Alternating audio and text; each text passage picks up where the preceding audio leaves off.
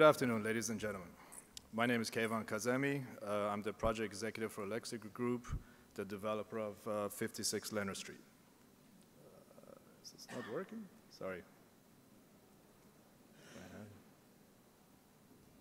Okay.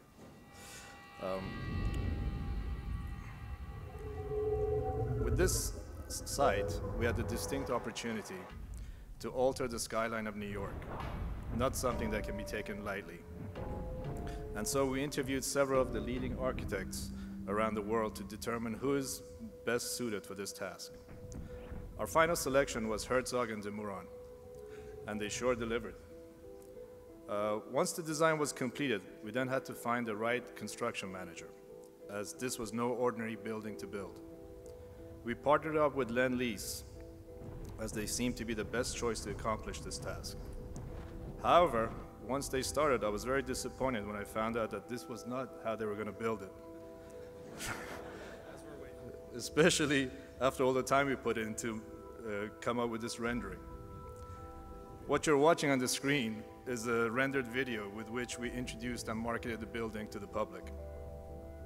56 Leonard is located in Tribeca, a residential area of Manhattan with no super tall buildings. Because of the unique zoning rights attached to this lot, we were not limited by a height restriction. And so it was known from the start that we would build a very tall tower with open views on all sides. Herzog de Meuron wanted to something different than the monotonous, repetitive tall buildings that we find throughout New York City and the world with the new modern high-rise towers. And at the same time, they wanted to create distinctive individual apartments within the building. And so they designed the building from the inside out, as the apartments would be all about the views. And by shifting and twisting floor slabs and creating cantilevers, the final design created a building where no two floor plates are the same, and only 5 out of the 146 apartments are repeated. The second clip that you're now watching was created to sell one of the last remaining penthouses. I found it very refreshing that the final product that you see now on the screen turned out even better than the renderings you saw in the previous clip. Usually it's the other way around with today's rendering capabilities. Those familiar with Herzog's work know that they insist the materials used in their designs to be natural, as is, especially the concrete.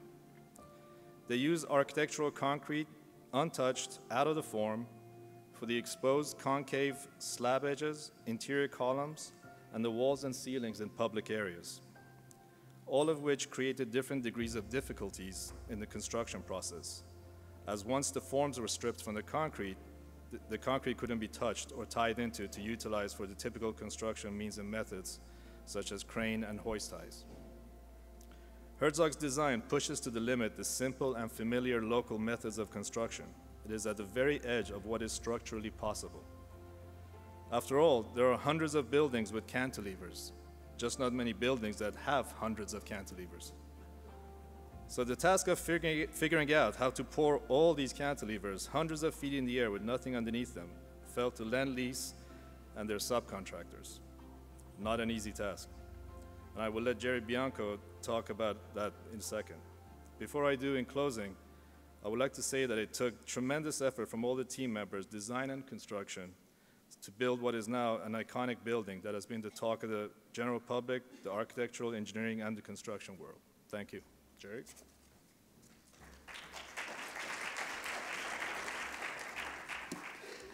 Thank you, Keyvan.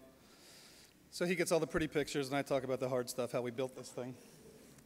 So 56 Leonard at a glance. The building comprises over 500,000 square feet of reinforced concrete, 57 stories, 820 feet tall, and it's not exactly straight.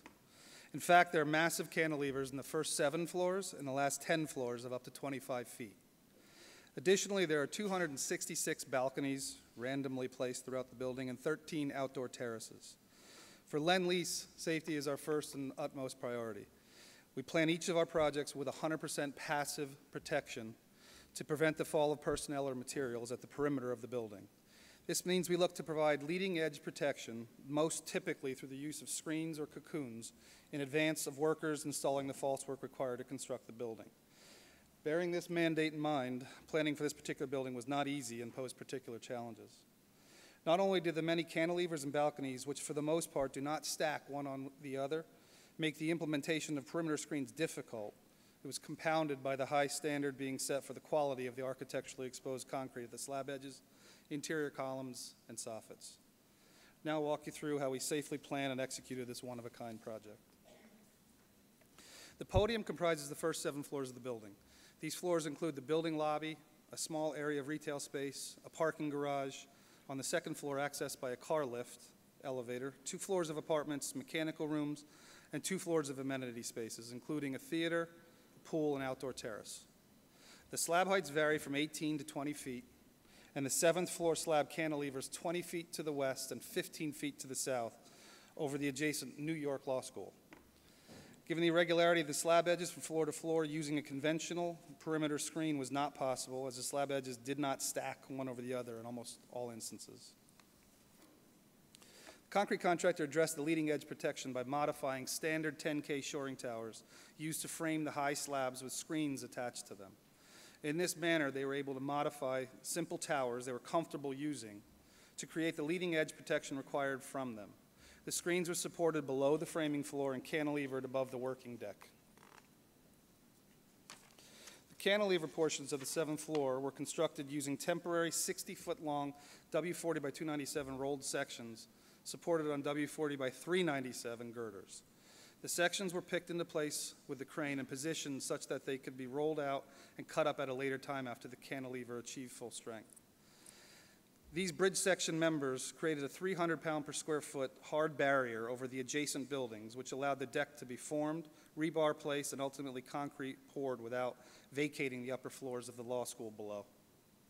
The cantilevers are the green areas beneath the reinforcing steel on the right, and I'll talk a little bit more about that particular plastic in the forming later for the architecturally exposed concrete. Zones 1 through 5 make up floors 8 through 31 and 34 through 45. In this particular building, these floors comprise our typical floor construction. The most sensible screen placement was to be outboard of the furthest balcony on each elevation and any floor. When placing the screens in this fashion, however, the shoes or supports at the slab edges became very long and developed massive temporary loads, which were untenable for the building to accommodate. It was for this reason we temporarily decoupled the balconies, brought the screens as tight to the building as possible, and constructed the balconies as a comeback after deck construction moved forward. The screens for the typical floors were approximately 52 feet tall, ranging in width from 12 to 23 feet. There were roughly 21 screens per floor, along with lifting platforms below the screens. We also had some stationary nets in areas where we knew the geometry forced us to reposition the screens. The balconies themselves required a lot of effort on the pre-planning for the comeback operation. Given the seemingly random placement of the balconies, coupled with the differing sizes, all 266 balconies were classified into 7 different types, and specific procedures were developed for each type. We investigated making the balconies out of precast concrete and installing them with the crane, but multiple issues ranging from waterproofing, joint placement, connection details, as well as the desire to cast the balcony slabs similar to the exposed slab edges adjacent to them rendered precasted feasible. We looked at utilizing a system of tables or pre-manufactured forms raised into place to construct the balconies, but the building geometry, as well as the need to access the underside of the architecturally exposed soffit under the balcony, made this impractical. For these reasons, the concrete contractor utilized more traditional means to construct the balconies. In a slide.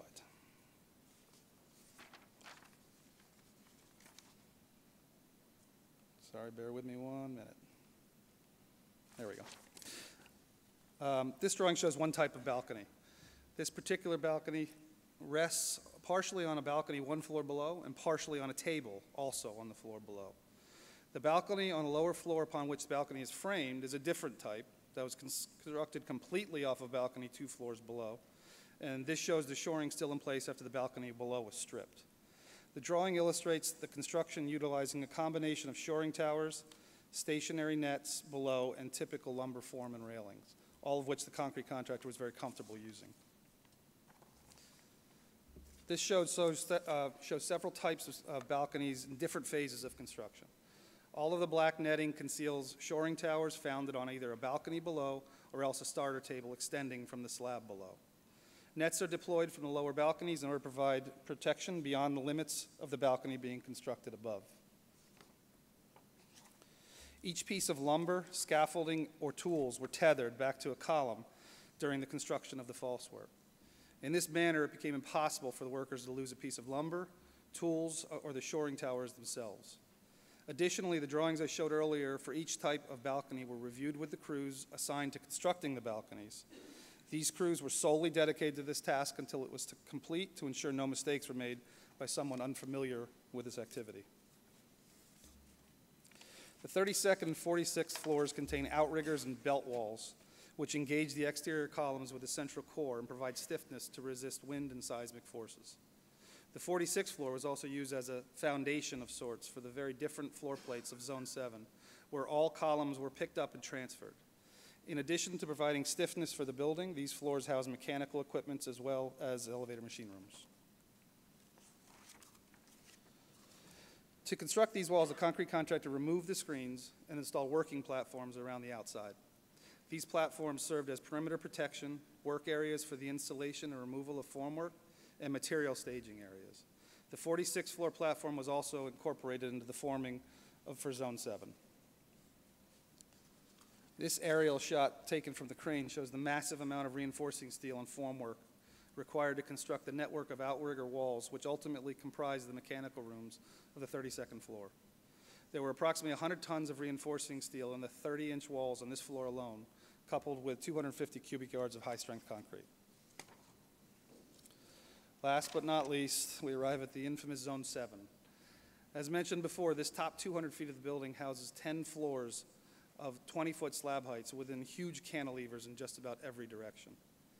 Under no circumstance would any conventional screen system be able to be installed without being rendered immediately obsolete by the changing geometry.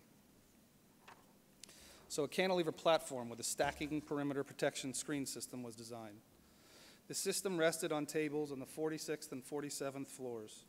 The 46th floor table was necessary to pick up loads from above where there was no structure on the 47th floor to found upon, as well as to transfer loads into the belt truss walls. Keep doing that. The stacking screens ascended to encapsulate the entirety of the top of the building. In several instances, they needed to be repositioned to enclose the structure. These screens and the formwork they enclosed were required to remain until the top floor achieved full strength at 56 days. During this time, the concrete contractor stripped and cleaned out the floors prior to dismantling the system for what came next, the big reveal. As the screens were removed, we exposed a structure spanning in multiple directions over a 200-foot expanse, 800 feet in the air. It was breathtaking and awe-inspiring. 8 balconies that were left out due to the falsework associated with the tables on the 46th floor still had to be constructed. The concrete contractor assembled the same men that built the other 258 balconies and completed them without incident. So as if the complexities involved with constructing the structure without incident wasn't challenging enough, it was further complicated by the architecturally exposed concrete details. The slab edge of each deck required custom formwork constructed of elastomeric urethane to achieve the concave look of the design. In order to provide a finish acceptable to the architect, cold joints were not permitted. For this reason, the deck and slab edge, which extended just over 6 inches above the deck, had to be poured monolithically with the balance of the slab. Once begun, concrete placement continued until the deck was complete. Also, since the slab edge is integral with the deck, it was constructed using a hung form on the backside. Particular care was required to vibrate the concrete to ensure no excessive honeycombing or segregation of materials occurred during the pour prior to stripping. The exposed soffits, as you'll see on the underside of the second floor there, throughout the building, under terraces, balconies, and the ceiling of the lobby here, and the amenity spaces were intended to have a random wavy look that we called elephant skin. That's that green plastic you saw on the bottom of the cantilever over the law school in the previous slide. This was achieved by placing heavy plastic sheets of formwork on the formwork prior to pouring. The round columns throughout the building had special forms to ensure a smooth finish. In all 3 elements, the design intent was for the concrete to be placed and stripped and untouched. The natural concrete look intended was achieved.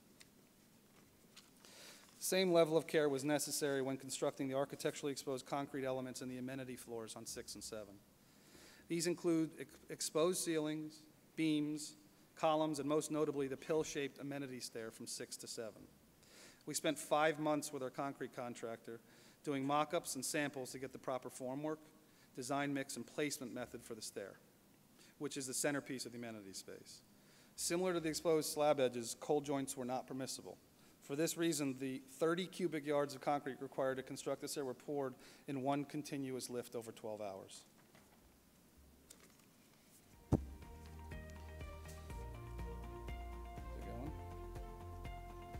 The structure was built in just under 3 years.